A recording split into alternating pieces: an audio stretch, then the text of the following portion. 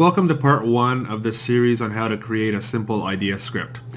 In this part, what we'll do is we're going to use IDEA to create a simple extraction, and we're going to copy it over into the IDEA script, and then we'll talk about the different variables that we probably want to change. In this project, what we want to do is create a script that will ultimately be able to use any file that has at least one numeric field and extract all numbers over X amount or under X amount. So what I would usually do is I try to first off build it in IDEA. There's many different ways of creating IDEA scripts. The easiest is usually just using the history. First creating an IDEA and then using the history to extract it into the IDEA script. So I'm just going to find an example. I'm going to use the sample files that come with the IDEA install. I'll use the sample bank transactions.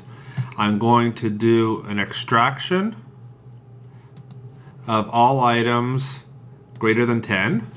So in this instance, the amount field is a numeric field, and I'm just going to say greater than equal, or I can just use the greater than equal instead, and 10.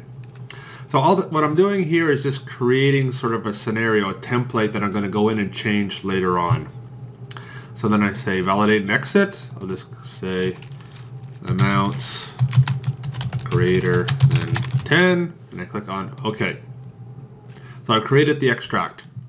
If I now go into the history and look, there's now a segment for record extraction. I open that up, and at the very bottom here we have the IDEAScript code of exactly what we just performed.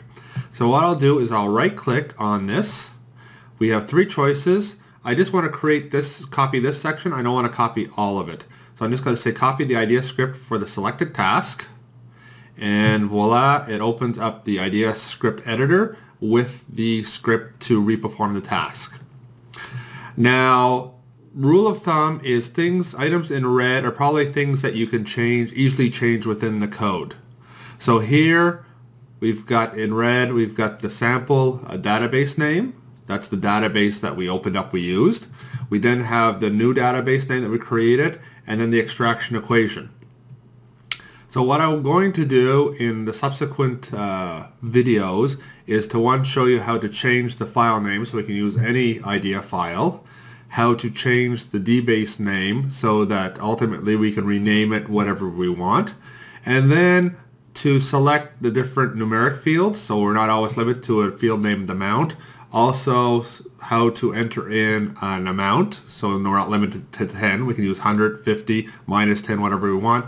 And also, as a little option, we're going to give the user an option to either say greater than or less than.